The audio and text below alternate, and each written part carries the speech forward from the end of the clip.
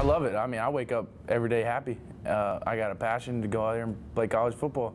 It's what I dreamed of doing, and that's all I've ever known. I mean, my dad was a college coach when I was growing up, so I kind of, you know, it's in my family, it's in my life since day one. People are born to run. People are born to, you know, as they're a little kid, they're throwing football. Well, you don't see a kid pass setting in the backyard. You know what I'm saying? You don't see a kid shooting his hands.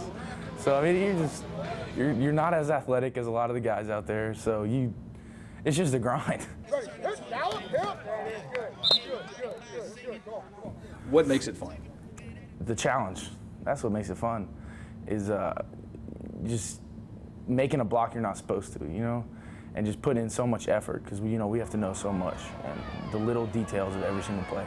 Pass play, I'll break the huddle, go up to the line, or I get my signal, go to the line. First thing I look for is the defense front. I'll call the front first because I got to be on the same page as the running back, and then I'll shoot my eyes to the second level, which is the linebackers, and I'll see what exactly they're in. If they're stacked up, if they're running around, if they're walking around, if they're bluffing, whatever I got to do. I focus on the box, and then if I do have enough time, I'll peek around. I rely on my tackles a lot to get outside the box. So if there's a guy coming up on my left outside the box, I got to rely on Curtis Williams to tell me, hey, hot, hot, hot. And then I'll say, I'll just take control of things and flip a protection if I need to, or just make our adjustments off that.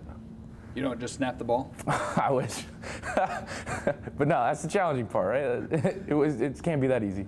Hey, 4 down, uno, uno, axe one, backside B, hot, hot, hot, rover, rover. Let's go, snap it. That means something to you. Yeah.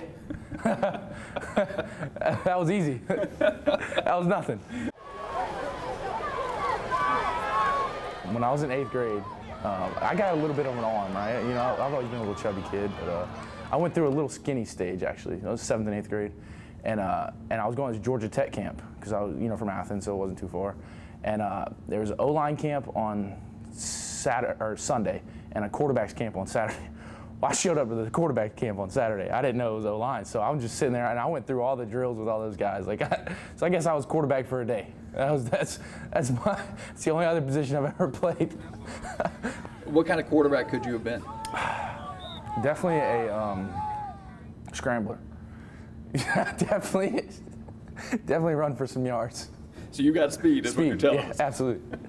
You can ask Coach, man. He calls me Mario, I think, because I got really fast legs, moving so fast. Do you ever look back at Cody and say, look, man, I can do better than that? I always tell him, dude, just let me get one snap. That's all I want, one snap. You can play center, just give me one snap. And I always tell him, he's tempo.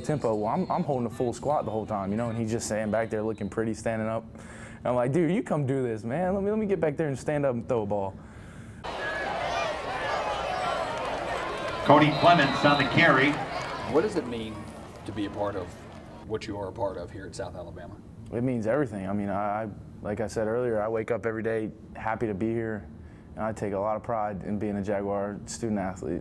I really do. When I go home, I don't wear any other college but South Alabama. I'm all red, white, and blue. And I represent in Georgia since my freshman year. I love it here, and when I grow up, I'll definitely have some South Alabama stuff around my house. You'll know I went to South Alabama.